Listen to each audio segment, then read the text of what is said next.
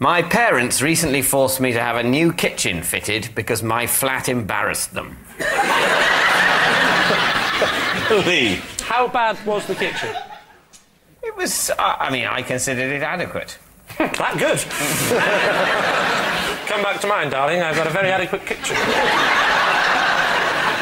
How would you describe the old kitchen? It sort of had plasticky units that some of which I like to make them into personalities. Hello, Brian. I've had a really lonely day. Exactly. Brenda, where the pans go. Hello, Tommy the toaster. Done anything today? No. Ian the iron seems to be getting in the way. No.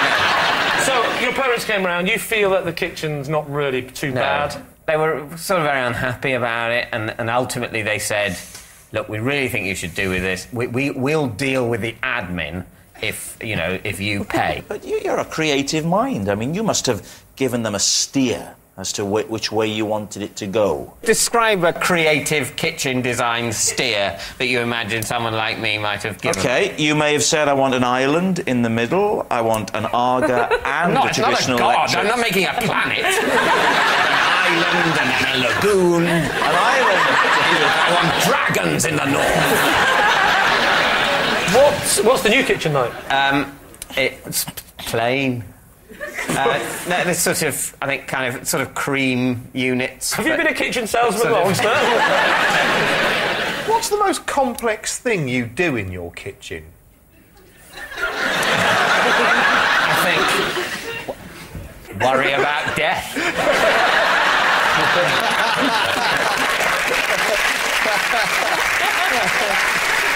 So what do you think?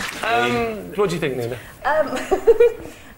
I think he's lying because his eyes go really big when he lies. He also does that when he's aroused, though, so... What do you think, Charlie? I think that's got the ring of truth to it. Because I imagine that David probably doesn't really care about his kitchen, but that other people do. Look at him, it's the truth. OK.